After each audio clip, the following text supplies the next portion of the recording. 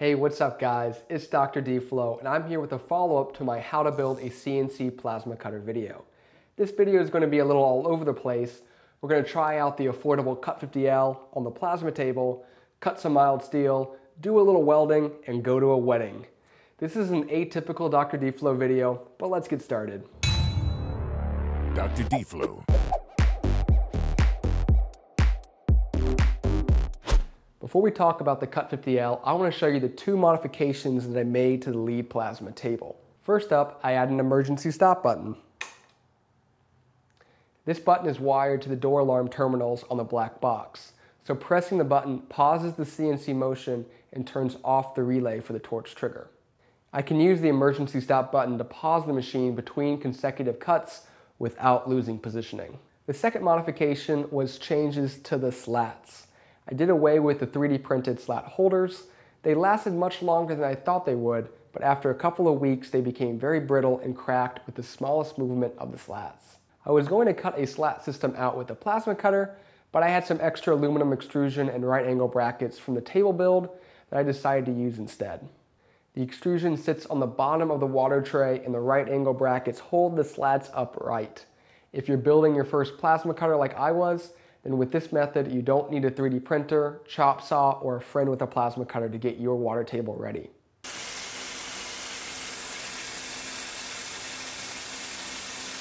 Next up, we have the CUT50L. I teased this plasma cutter in the last video because its sub $400 price tag and claims of low frequency operation make this cutter a natural pairing with the lead plasma table. Even though this plasma cutter is named the CUT50L, it's actually very different than the CUT50, which, as we saw in the previous video, was a noisy headache. Let's take a look at the front panel of these two plasma cutters. The CUT50L has an extra connection for the pilot arc. If you're not familiar, a pilot arc allows the torch to establish an arc without being close to the workpiece. The pilot arc can cut through insulating materials like rust and paint before establishing the primary arc. For CNC, a pilot arc is pretty much a requirement because there's a much lower chance that the primary arc will fail to establish when a pilot arc is used. It's simply more reliable. Because almost all plasma cutters found on CNC tables have a pilot arc, a common misconception is that if a plasma cutter has a pilot arc, then it must be a low frequency plasma cutter. This is not the case.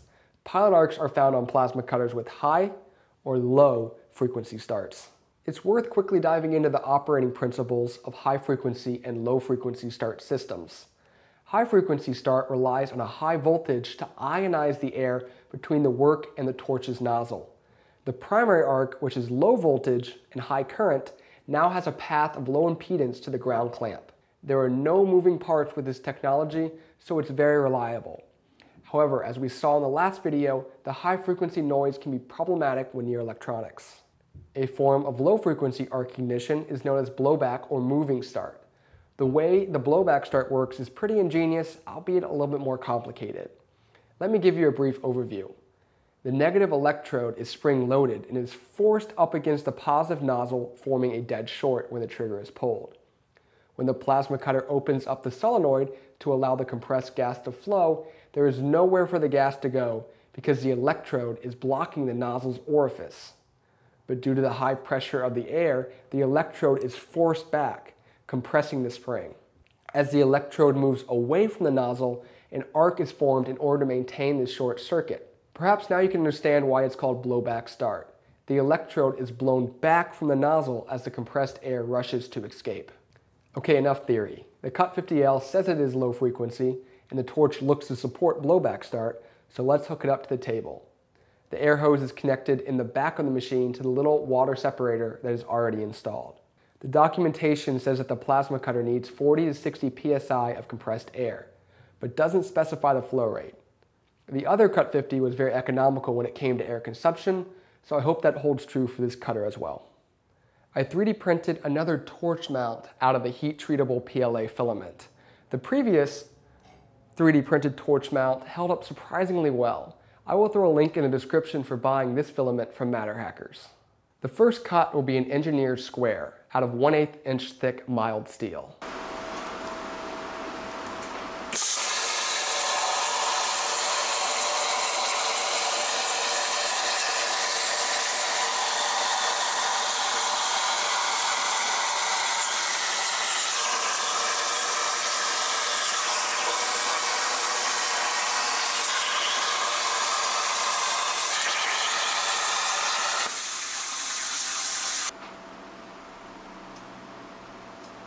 No electrical interference on startup, so definitely low frequency start. For not even optimizing the travel speed or torch height, this part had minimal dross. Also, my little air compressor didn't turn on during the cut, so that points to lower air consumption. For a hobbyist, lower air consumption is preferable because you don't have to purchase a large, power-hungry two-stage compressor. However, less airflow means the torch can't evacuate the molten material as fast. This isn't noticeable when cutting thinner material, but it could be a potential problem if you want to cut material closer to the machine's max cut thickness, which is ½ inch. Now that we know the CUT50L works with the lead plasma table, I can put it to work. The first project is going to be a decorative piece for my sister's wedding. My mom reached out and said she wanted me to make a love sign out of wine corks to hang at the reception. Now that is an oddly specific request, but I like to do projects for my family so that whenever they come over and say, "Hey David, do you really need all this stuff in your garage?" I can quickly follow that up with, "Remember that time I made a love sign out of corks for you?" So yes, I need everything in this garage. Here's the bag of corks my mom gave me.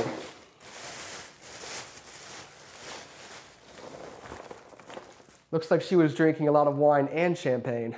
To make this sign, I'm going to plasma cut the letters for love out of 16th gauge mild steel. This is thin material, so the travel speed will be 2,000 millimeters per minute. Each letter is going to be about 15 inches or 400 millimeters tall and wide. I made this sign as big as I could fit in my car. Each letter has holes cut into it so that I can band all the letters together with flat stock in the back.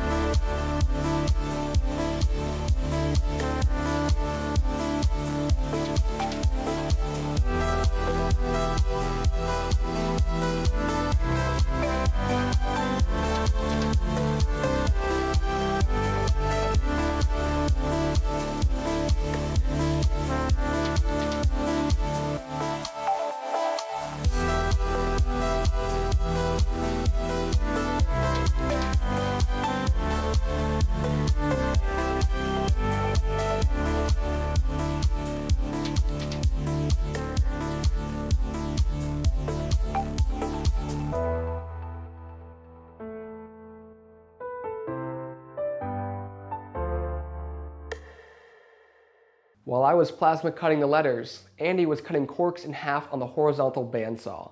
By cutting the corks in half, we would get a little more mileage per cork, and there would be more surface area for gluing them down to the letters.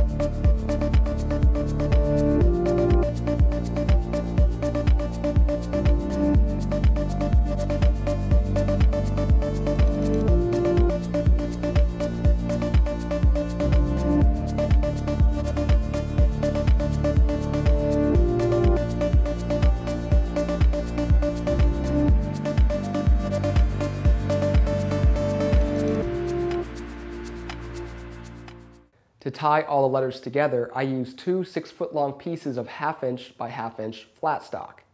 I used the mill to drill holes that corresponded to the mounting points in the letters. I promise in the next video I'm going to use this mill beyond its drill press capabilities to machine over 5 unique parts out of aluminum, so get subscribed if you're not already. I then tapped those holes I just drilled for M5 bolts because I wanted to be able to remove the letters for storage.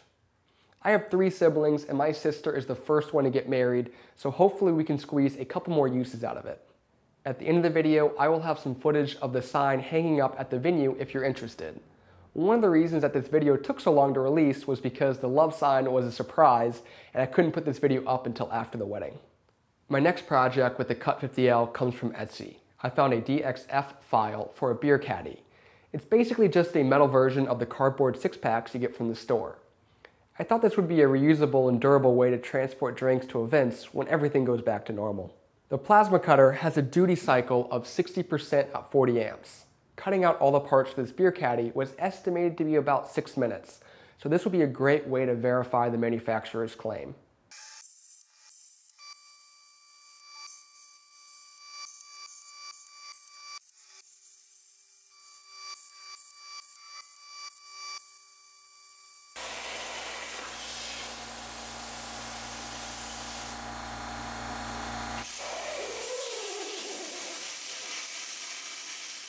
Did you see that?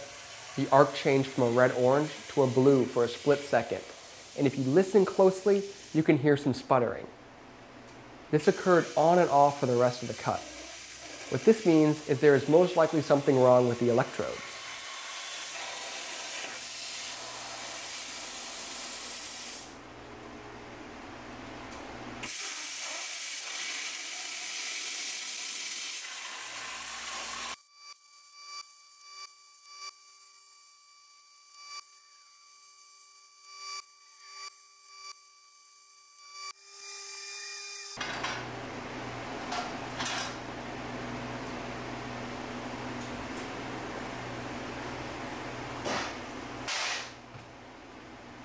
After I took off the shield cap, my suspicion was confirmed. The electrode is in bad shape. As soon as a deep pit forms in your electrode, you will want to switch it out. I suspect there to be an additional problem because I've only run the plasma cutter for about 30 minutes, and the electrode should have lasted much longer than that. Premature electrode wear is almost always moisture in the compressed air line. I did not emphasize this in my first video, but the air going into the torch needs to be extremely dry. The little water trap on the back of the plasma cutter rarely is sufficient. My air compressor is located underneath the plasma table, which is poor placement because it is sucking in the humid air created by the water table. I have an inline motor guard filter to remove moisture from the air. Let's pop it open to see if I need to change the filter. As soon as I took the cover off, you can see water dripping out. That filter, which started out white, is a great visual for how dirty compressed air is. If you don't use a filter, then all of those particulates will find their way into your plasma cutter, which will significantly shorten the life of not only the consumables, but also the machine itself. I will pop in a replacement filter. Unfortunately, these filters have to be replaced often. With my setup, I'm having to change the filter after about 5 hours of cutting, and these toilet paper roll looking filters are not cheap. I'm looking into some different options. While I'm recutting that piece for the beer caddy, I do have to say that short consumable life appeared to be a characteristic of this plasma cutter. Even with a new filter, I was getting about 45 minutes to an hour of electrode life when I was working on future projects. In contrast, I never replaced the electrode on the Cutmaster 40, and I ran that plasma cutter for many hours. Fortunately, consumables for the IPT 40 hand torch are really cheap, but it is a hassle to have to keep changing the electrodes. With all the beer caddy pieces cut out, it's time to weld them together. Up until a couple weeks ago, I had never owned a welder before. This is why I'm very excited to announce that the Dr. D-Flo channel is partnering with HTP America. Along with access to the welding experts, HTP sent out their new ProPulse 220, a multi-process machine that is capable of MIG, TIG, and stick welding. The 220 can pretty much do anything that a hobbyist like me could throw at it. Now, I had to admit to HTP that I am inexperienced when it comes to welding. I have a little experience with my buddy's TIG machine, but that's about it. This is even more problematic because one of the most compelling features of the ProPulse 220 is its ability to do pulse MIG, and I have never MIG welded before. So HTP scheduled a week-long boot camp to put me through the paces of MIG welding. I will take some good notes because the goal is to translate what I learned into a how to pulse MIG weld video. So definitely subscribe for that content. So for the rest of this video, please close your eyes if you have any experience with MIG welding. I will be welding with 030 steel wire. I wanted to try out the pulse MIG mode, so I picked up a tank of 90% argon and 10% CO2. A higher argon content is required because the spray arc needs a hotter gas. I set the material thickness to 1/8 of an inch. This is a synergic machine, so it should adjust all the parameters automatically, so that even a rookie like me can get started quickly. Again, I'm going to make an in-depth video when I get formally trained, so let's just pull the trigger and hope that the welds don't look terrible.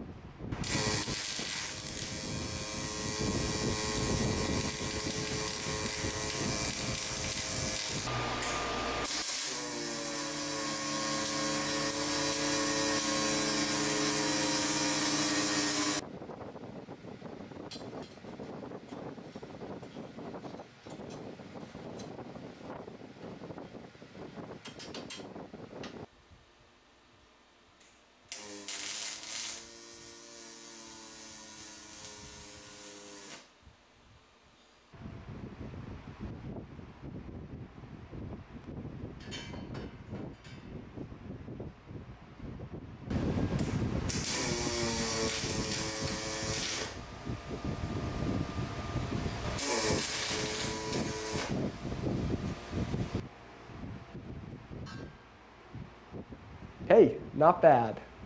There was very little splatter when welding in pulse mode, and man, there was a lot of penetration. This little beer caddy doesn't need to be structurally sound, but it definitely is.